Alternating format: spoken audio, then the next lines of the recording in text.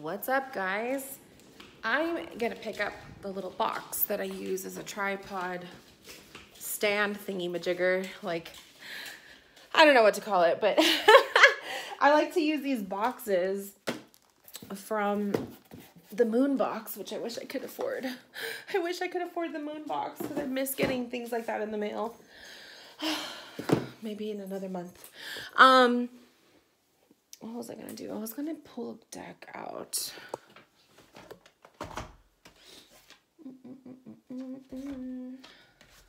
Maybe not. I already have so many decks in my bag, you guys. I like to switch it out, but maybe I won't. Maybe not, maybe not. Yeah, I better not. Although I want to work with the Guardian Angel Tarot more. Good old Doreen Virtue. Okay, so let me carry these boxes back into the living room. Come on, Starla. She follows me into the tarot room because she likes to sleep under the desk when I'm doing readings. So every time I go in there, I think she thinks that I'm gonna do readings. All right.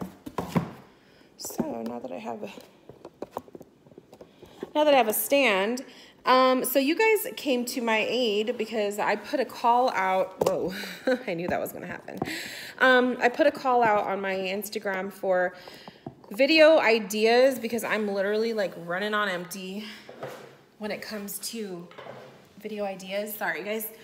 And so I put a call out for you guys to give me some ideas. And you guys sent a couple of them. So I'm going to snap photos of the ideas you guys put through and utilize those for the next couple videos because I have like absolutely no idea what to talk about in my videos, and I just feel like I do a lot of the same kind of rambly. I need to put lotion on my hands because my skin feels all rough after I did the dishes. I don't know if you guys are like that, but I have a pet peeve. Oh, there's like cat toys all over the floor of my house. Sorry. I'm like a cat mommy. I have a pet peeve of dry skin. Like, I have dry skin. I have oily skin, but I also have dry skin with my eczema. So I'm like I'm a fucking alligator. And I tell my mom, like, you gave me lizard skin. And so I love having lotion on my hands because I just can't stand having dry hands. And then I can't stand having like dry elbow, and it's just a big pet peeve of mine. Oh, this stuff smells so good. Okay. So I have the rest of my coffee. I finished breakfast before I'm doing this video. Because I needed to pay my bills. It's Wednesday. Every other Wednesday is bill day. So I gotta, as soon as the paycheck comes in, like my paycheck came in today, this morning. As soon as it comes in, I gotta like pay those bills because if I don't, and then I'll look at it and I'm like, ooh, I have so-and-so amount of money in my checking account. And it's like, no, actually I probably only have less than half of that because I have to pay bills, so yeah, okay. So two topics that I want to talk about because you guys gave the ideas. So you guys wanted to hear like an update on my tarot course and then also advertising the tarot course. So I'm gonna get real with you guys. I was really thankful and grateful that my tarot course sold out. So when I put it up to take openings, I had originally opened it for 10 spots, and then I ended up filling it up to almost 20 people. Now, out of the 20 people, I would say maybe there was one of them that won my little giveaway for a scholarship towards my course. So this person won all 4 courses for free. And so that there was that person, and then I had another person that I had, no, two of my friends are sitting in it just observing, just tell me like how I'm doing, and like, you know, and then I also just told them, if you want to do it, you could do it. If you don't, you don't. I don't know if they're doing the course or not, but I just had them there just to be like my eyes. And then I had another friend that I just gave it to because they seemed curious about it. And so there's like about, out of the 20 people, there's about 4 of them that are getting it for free. And then everybody else paid for their spot in the course. And the first class, like the first part, so my course is a 4-month course, okay? The first month, a lot of people were attending the live sessions. So I was doing 2 lives a week. So a lot of people were attending the lives, and I was getting a lot of interaction and everything. And then the second month, it kind of started to, some people kind of started to not be as present in the class. I think I started to pull away from the lives halfway through my second month. I want to say it was like that.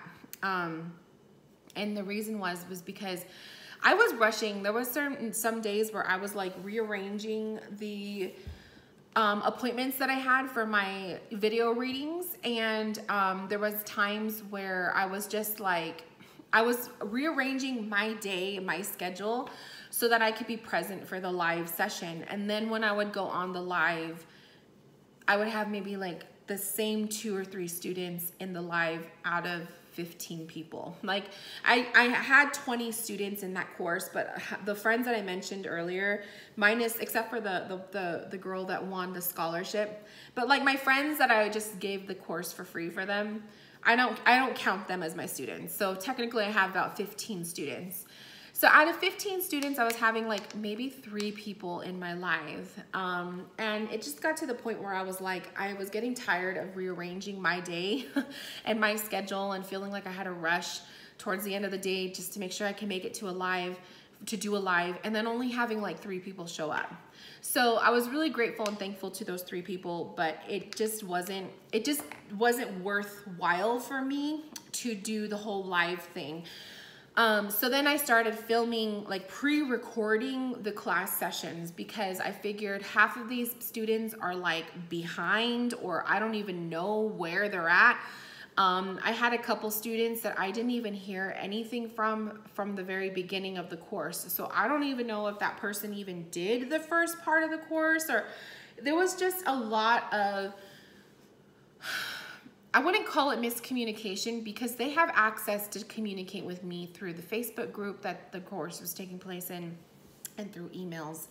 So I feel like it's like if they were lost or if they were confused as to how to go about the course, they could email me.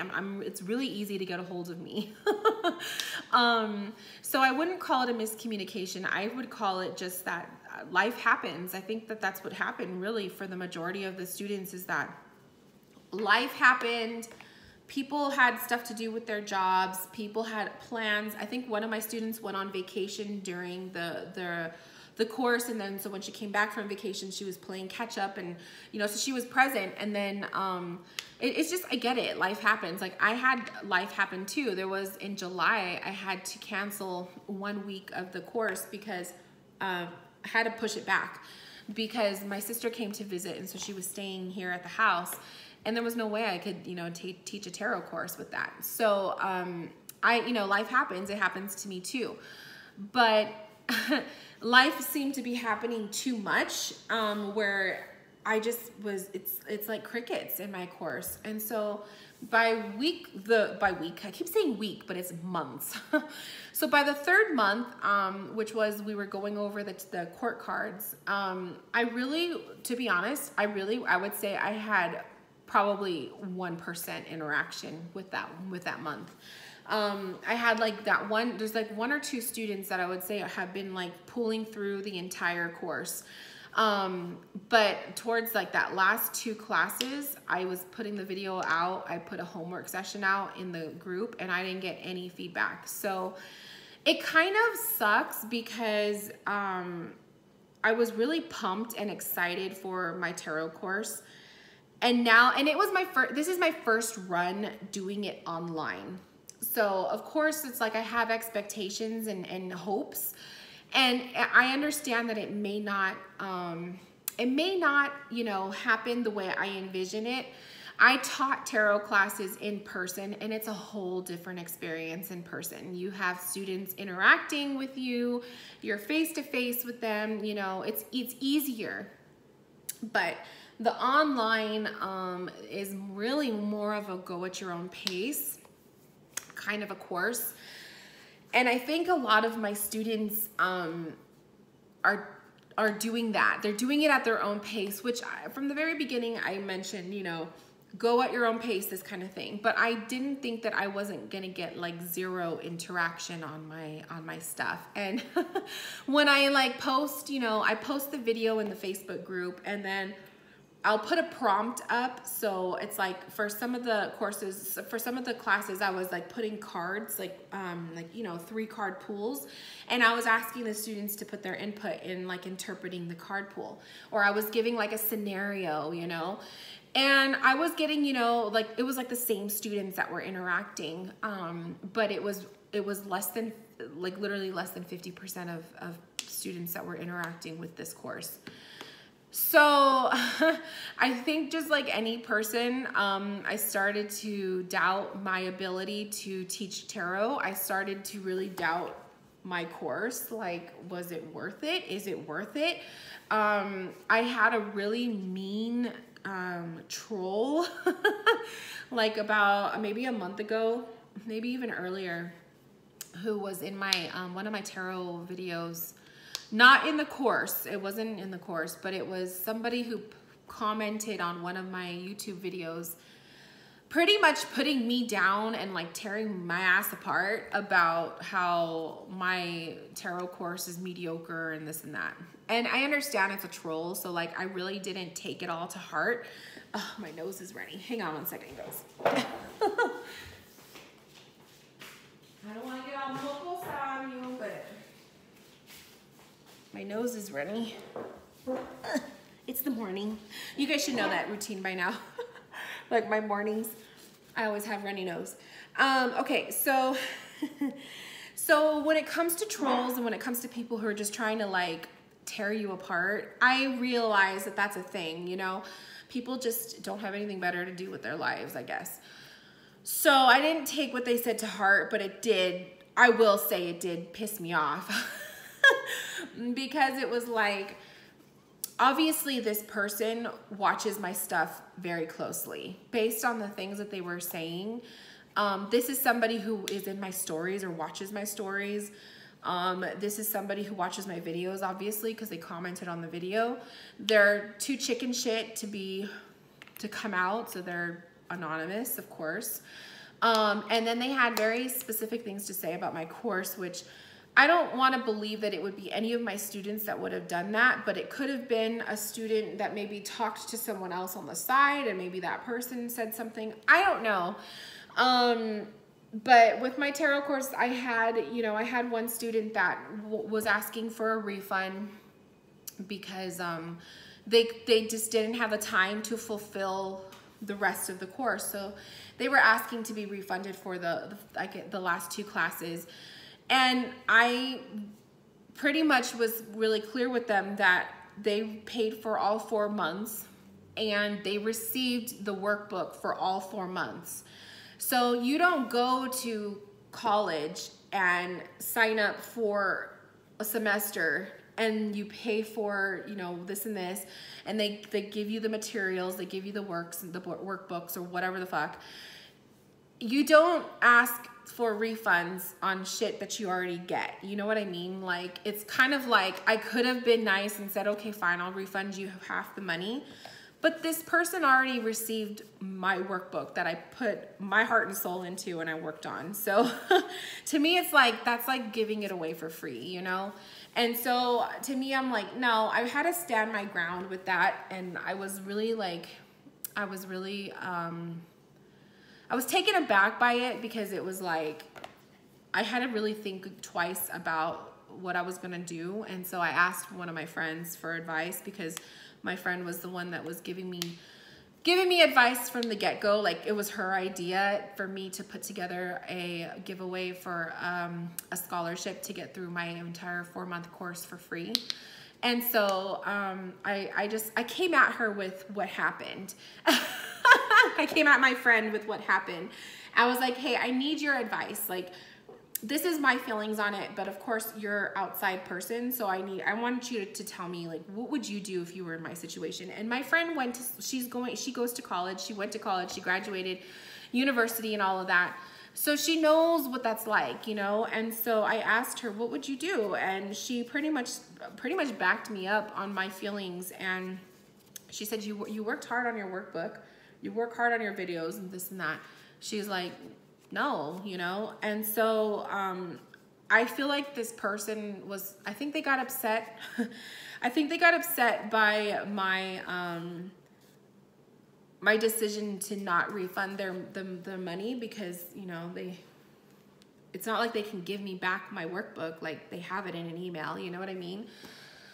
So I feel like I kind of maybe let them down or pissed them off or something, because that person ended up unfollowing me. And I think they blocked me on Facebook and they unfollowed me on Instagram and stuff. So it was like, and I'm still giving them the material for the last 2 months. So, you know, she's on my email list and everything. And so at the end of every month for every course, I save all of those video replays. And what I do is I have a playlist on my YouTube channel that's unlisted. So only people who have the link can have that playlist. So at the end of every course, every month, I send the link to that playlist that has all of the class videos to all of the students that had signed up for that month. Even if they already got all the links throughout the month,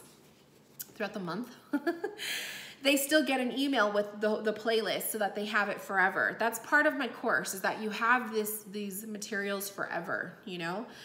And so I'm still giving her the playlist link, so it's not like she's not getting her money worth, you know? Like, but she chose to leave the Facebook group. She left the class, the private Facebook group and all of that. And that's when I noticed, okay, she's not in here, because I was like, I could see how many members I have. And so I was short one. And so I went through my list and I was like, I hope I didn't like kick out one of my members that didn't, you know, that I thought didn't pay for the next course. And sure enough, it was the person that was asking for a refund. So they made the choice to leave the Facebook group. That's on them, you know? But I'm still sending them the materials. So it's like, I was just a little taken aback. And then it was like shortly after, that's when I got the troll message. So I'm like, was it that person? Was it someone that person maybe said something to? I don't know. I don't want to assume or whatever, but it was just like, it was just too much of a coincidence. So, so that's my tarot course right now. Like, we're on the 4th month, and Monday I did the first video Friday, and I didn't want to throw out another video on like 2 days later on a Monday, so I'm gonna wait till Friday to send the next week's video. So there's 4 videos for the month, and this is the final month of the course, and I'm just kind of glad that it's over with, to be honest with you guys, because when I don't have any interaction with the course, and I don't have any feedback, and I just feel like I'm putting out the work and nobody's showing up for it, it's a little discouraging, and it kind of sucks. Now, I don't want to just sound all doom gloom. Like, there's been some really positives out of this experience, and one of those is that one of my students, she really like completely bloomed in her spiritual tarot business. Or I don't want to say tarot business yet, but I think she'll get to that point eventually. But she really bloomed. So from the very first class to like where we're at now, I haven't heard from her in the last couple weeks, but I figure it's life. That's usually what it is for everybody. But she has created her own Instagram devoted to tarot. She's doing card pools. She's putting these posts out. She's starting to grow a little, you know, a following. and she's blooming. And then I had another follower yesterday.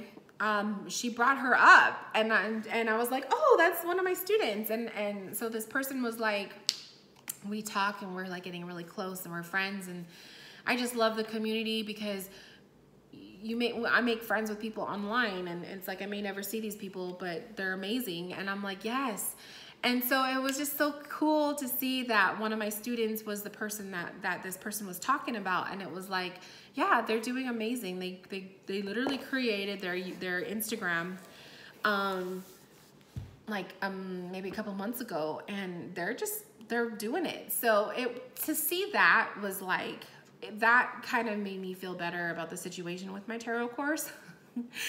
But I will say I want to do another round of my tarot course, but I think instead of doing the live session classes, I think I've learned my lesson. I think online courses are meant to be work at your own pace, have a pre-recorded video type of thing. So I want to clean up the videos that I have, or I may just go through and refilm most of them. And have just literally a course that people can go and buy. And once they purchase it, I just send them the material and I send them the videos, and it's like you work at your own pace kind of a thing. I think that that's what's going to be the best, unless I have a course that is super mini, like it's like a month tops. Because I think anything beyond a month, it's really hard to keep people's focus, and it's really hard for people to stay present and attend the classes because life happens. But I do not believe that tarot can be taught in a month time frame. Absolutely not. I feel like it needs to be spread out. I feel like you need time to focus on different areas. So a tarot course that lasts only a month, I just don't think that that's feasible. I think it's cramming a lot of information and a lot of stuff down people's throats. And it's like, it probably freaks them out too, because it's a lot of information. So I don't know. I haven't decided yet what I'm going to do, but I do know that this 4-month experience, I am glad it's almost over. If I do plan on doing another round of my tarot course, it will definitely be a go at your own pace, pre-recorded video type of a course. And I'm not going to have as much high expectation as I did before. I've learned my lesson, and I feel like, now that I've had a go at the online course type of thing, I would prefer teaching tarot in person than online. Because that student-teacher interaction is really important, and I think that I want to be asked questions. You know, I want my students to ask me questions if they don't get something or whatever. And if I'm not getting that, it's like I feel like I'm just speaking to a void of emptiness, and I'm like, okay, I guess everyone's good, so we'll just keep moving on. Like, I don't know. So it's a little disappointing. I'll say that I'm a little disappointed, and you know, but it is what it is. So we have 3 more classes left of the final part of the tarot course, and I'm just gonna do it. I'm just gonna post the videos, and if I don't get any interaction, then it is what it is, you know. I do what I gotta do, at least as long as I am putting out what I said I was gonna do, then that's all that matters in my opinion. So yeah, so that's the tarot course. The other question somebody asked, and we're 23 minutes in, so this might be a long video because I have time. So get yourself something to drink, you guys. The other question that someone asked was to talk about spirituality becoming a trend. And oh my God, when I read that, I was like, yeah, I could see that. I feel like spirituality has always been something that it's always been there, you know. You're not really aware of how great it is until you're involved, you're doing the spiritual thing. But I think that spirituality does tend to become a trend, or, you know, the acts of spiritual practices become a trend when people realize that they can make a large profit of money off of it. I'll just say it like that. And I'm not saying like small businesses making a profit off of it. I'm talking about like big companies making a profit off of it. So when you start to see spiritual practices or tools for spiritual practices being sold in like big company places like Walmart or Amazon, well, Amazon, I guess, yeah, Amazon, but like Walmart, you know, like when you walk into a store, like fucking Target, and if you see like stuff that you would normally see only at that one mystical crystal shop that's like 20 plus miles away that you only go visit once or twice a year because it's not close to where you live. That when you have easy access to these things, then you're gonna get a whole plethora of people who are gonna have eyes and have more eyes on it, and then have more access to those things. So it's bound to happen. And it reminds me of like, oh, my hair is all falling out. I brushed my hair and I have like all this loose hair. Like when I have loose hair like that, it grosses me out. So let me throw this away. Okay.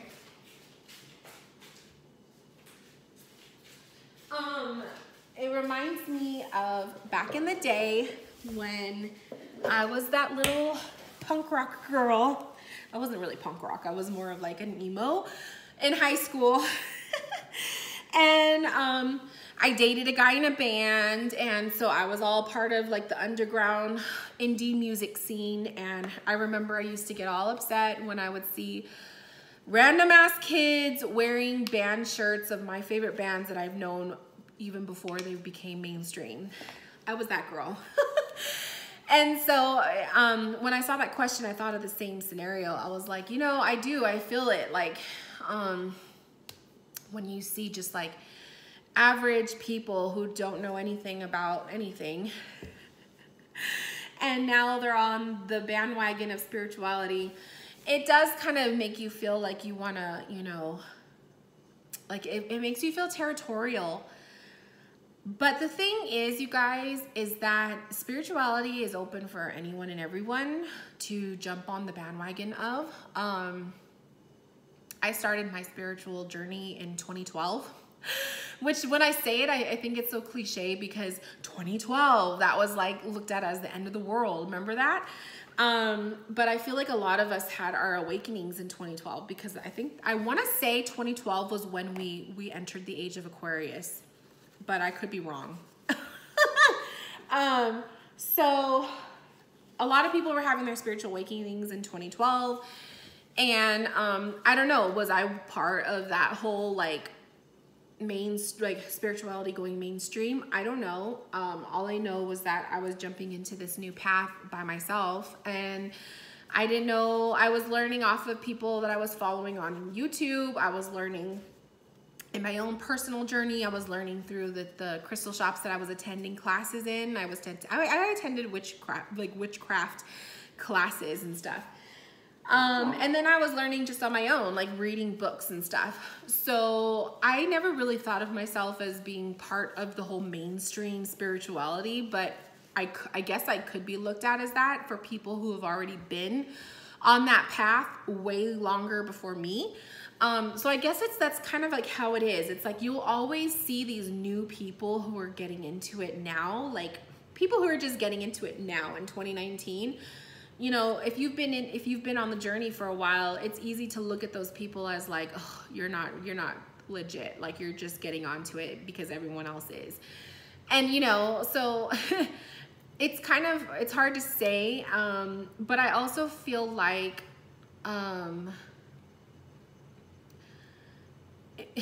you will know someone's authenticity versus someone who just doesn't know what the fuck they're doing, but they're just doing it because it's cool. You'll know that you'll feel their authenticity. You'll feel it.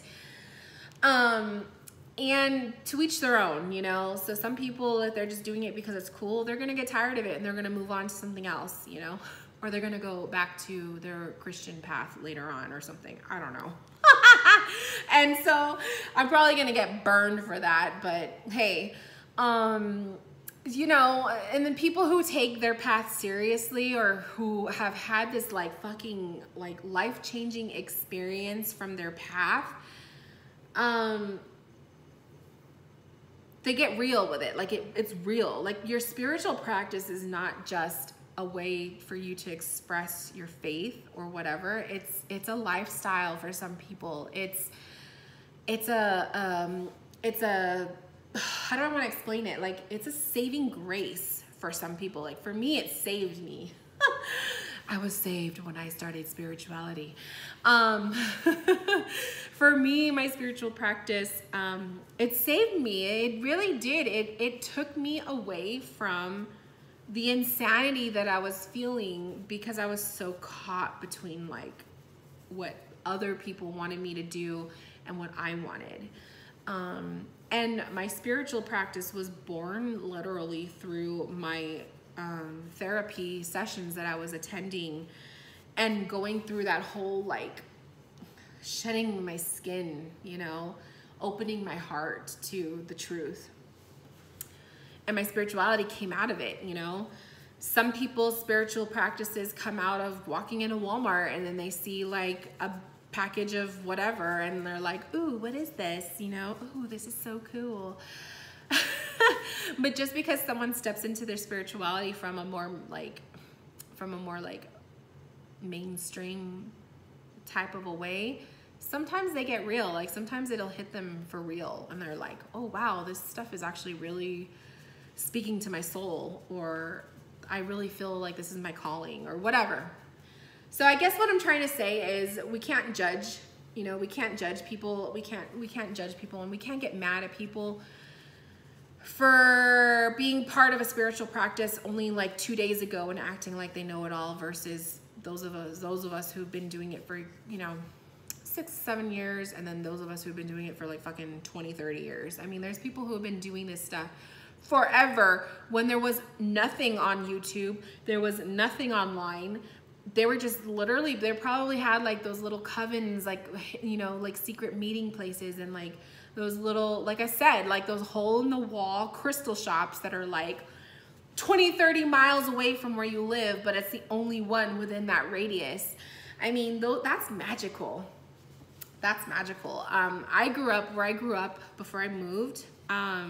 There was like 4 or 5 crystal shops within like a 20-mile radius. And so I remember spending weekends. There would be a weekend where I would like literally drive and go bum, bum, bum. Like I would go maybe like 3 or 4 of them in a day. And it was just magical for me because it was like the feel of being inside the crystal shop, and then you're talking to people and seeing the classes. And sometimes I would sign up for a class, or I would buy a deck that I didn't see online or whatever. It was just magical. And it would be sweet because it was like, it would only be once or twice, you know, in a couple months that I would go to those shops. And then I move up here and there's only one shop up here, and it's like, it's not the greatest. It's like, it's real small. It's not really something that I would want to go visit again because it was just small and overpriced. And it sucks because now when I do want to go to a crystal shop, I'm either I leave my house early before work and I'll go before work, or I will have to take the drive and drive 50 miles to the nearest crystal shop. So it's kind of like, it's like that for me. Which is why I like to support a lot of online Etsy shops and stuff, because I buy it and then it's just magical for me to receive a package in the mail up here in the desert and to get a lot of crystal stuff, or like, you know, incense or a candle or a deck or whatever. So I rather do that than like drive 50 miles to the shop, but I do miss that essence of the shop. But yeah, I guess like when you compare that to like if I were to go to Walmart and find the stuff there, to me it just feels like it would be fake, and it would be like emptiness. Like it wouldn't have feeling to it. It wouldn't have a good energy to it if it was at Walmart versus driving 50 miles to the crystal shop. So I guess like it's like if I had access to it at Walmart or driving 50 miles to the crystal shop, I'm being honest, I would drive 50 miles to the crystal shop because I just feel like that experience, there's a whole experience with that journey versus going to Walmart where it's like they're probably, you know, buying things in bulk. It's probably like not ethically correct. And then just like the energy of it just would feel dead to me. Like I buy my religious candles at Walmart because I get them like at Walmart, Dollar Tree or whatever, but I always cleanse them because how many people are touching that stuff, you know? So, but there's like certain things I'll buy at Walmart. Like, yeah, I'll buy my religious candles, you know, and that kind of stuff. But if I want like a certain candle for like the full moon, or if I'm looking for like incense, or if I'm looking for a deck or crystals, I will go to the crystal shops, like those little mom and pop shops. So yeah, and then like your spirituality doesn't have to just be about that. It doesn't even have to be about the tools and all of that. Sometimes your spirituality is just you, between you and your higher self, you and God, you and your spirit guides, you and your spiritual army.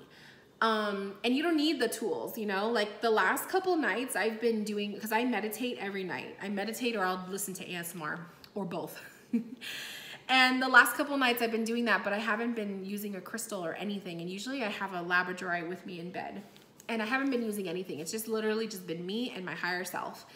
And I feel good, you know. Sometimes you don't need that. Sometimes you don't need the tools. Sometimes I don't even need a tarot deck. I could do an intuitive reading for somebody simply by feeling them, which is something I want to get more into, but that's for another time. But the tools are fun, you know. That's what makes it fun. So I guess that's my opinion, is that, yeah, it sucks to see things go mainstream that you really love. It pisses me off if it's not like, I guess it pisses me off if people are doing things and they don't really understand why they're doing it. They're just doing it because it's cool. That stuff gets to me. But to me, it's like, no matter where someone they discover their spirituality, if they're authentic, you'll know. And if someone's not being authentic, chances are it's not gonna last, and they're gonna move on to the next big thing.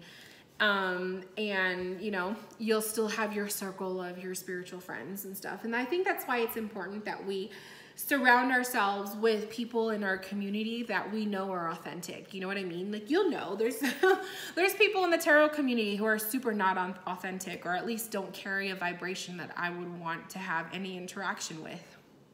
There's people that are doing it just for the money. There's people that don't know what the fuck they're doing and they're still charging for it. And then there's just people who are trolls and they're still doing like holding space for people, which I don't understand that. I encountered a lot of that on Tumblr, not so much Instagram. So, you know, there's gonna be fakes everywhere. That's just part of life. But surround yourself with a strong spiritual friend community, you know, a friendship circle, like a little inner circle. And those are your people, you know what I mean? And that's what I do. I have my people that I like to talk to in DMs, or some of them, if I really get comfortable, then, you know, I've even given my phone number away and we'll text. But, or if I really get comfortable, then we'll meet up in person. But it's important to have that, you know, and if you notice that someone's being fake or inauthentic, you don't have to associate with them. Don't talk to them. Don't follow them. Don't look at what they're doing. You know what I mean? So that's just my 2 cents. But I do feel like spirituality or new age or whatever you want to call it, I feel like even like the witchy community is growing. It's growing. I think it's great that it's growing, because I feel like it's like you'll have more access to more people, and people are going to feel comfortable to come out of their little broom closets. But expect when things get bigger to have more inauthenticity. And that's where it sucks. But gauge your friends with your intuition. And just because someone is inauthentic, but they're in your community, doesn't mean you have to like them, and it doesn't mean that you have to associate with them, and it doesn't mean you have to follow them. So I hope I answered the questions correctly, or well, there is no right or wrong way to answer it, I guess. But I hope I answered your guys' questions, and thank you guys for tuning in. It's 40 minutes in, and I guess I will go upload this before I take off for work. If you guys have questions in comments, whatever, complaints, please list them below. All right, you guys, I'll talk to you guys later. Bye, loves.